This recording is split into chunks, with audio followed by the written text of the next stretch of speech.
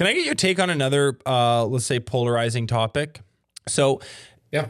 obviously, headlines are chock full of AI and artificial intelligence and all its many variants. For a blue collar business, a contractor, a home service company, where do you think AI has real utility, and where do you think it is less useful, and even in some instances kind of backfires? It's a very interesting question. I will tell you where I think it's the couple of points where I've seen it be useful, and then maybe I'll share some thoughts on why I do not think it's a terribly disruptive technology for many contractors in the industry Perfect. as a whole. So where I do think it can be effective is kind of those menial, maybe marketing driven or office driven tasks. The reason for that is there's a data set that exists out there, mostly because those marketing and kind of admin level tasks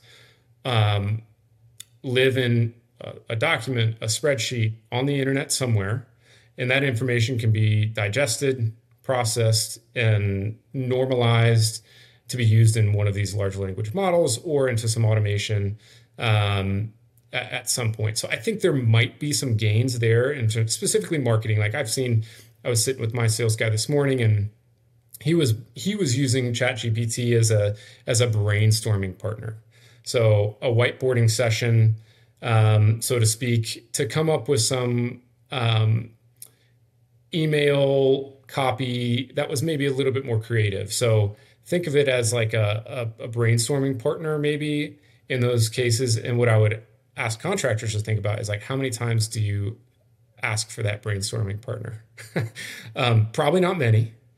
And so we had some interesting discussions around that. It actually did a pretty good job in some cases on providing us with some ideas. But it didn't get us all the way there. It wasn't a 100% automated thing. It still needed some human input. But that was relatively effective. I think there's some automation. I've seen some really interesting things done with so-called agents through Zapier. I think that stuff will continue to get better. Those agents are basically programmed to go out and perform tasks. Sometimes not even when prompted.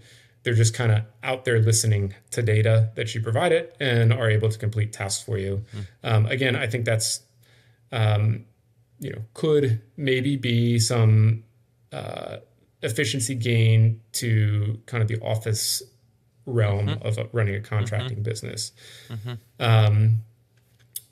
The maybe more interesting part of the discussion in my mind for contractors considering or thinking about how AI is affecting the trades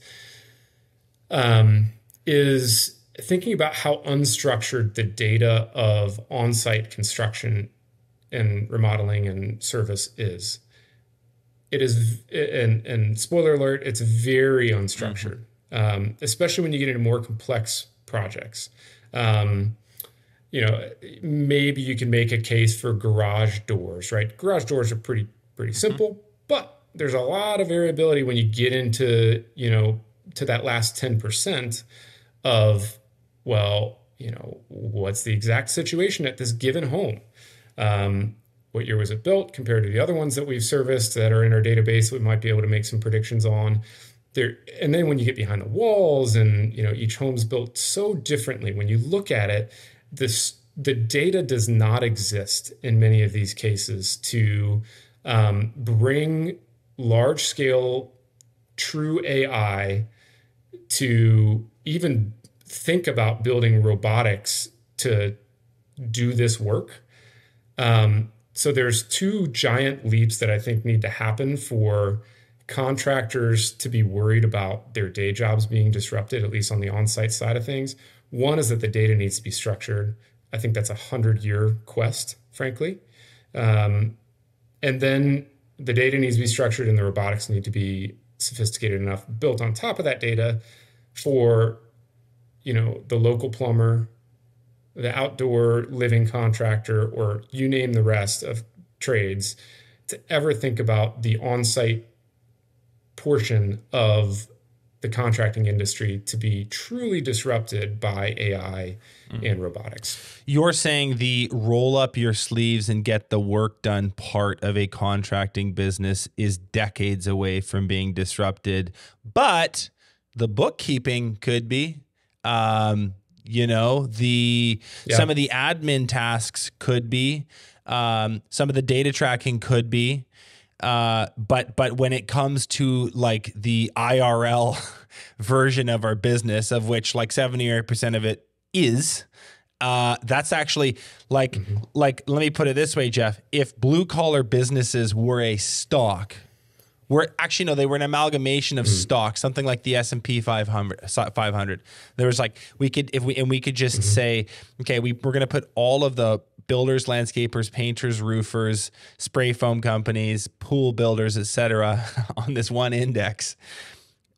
You're kind of saying AI would actually be good for that stock today, because it places a higher value on those roll up the sleeves type tasks that we're really, really good at. Yeah, absolutely. And, you know, I think that's largely in contrast to, you know, those data-based, you know, attorneys. If you look at even some of the medical field, you know, you look at x-ray techs, right? Radiologists, that's very, very close to being disrupted in a very, very major way, right?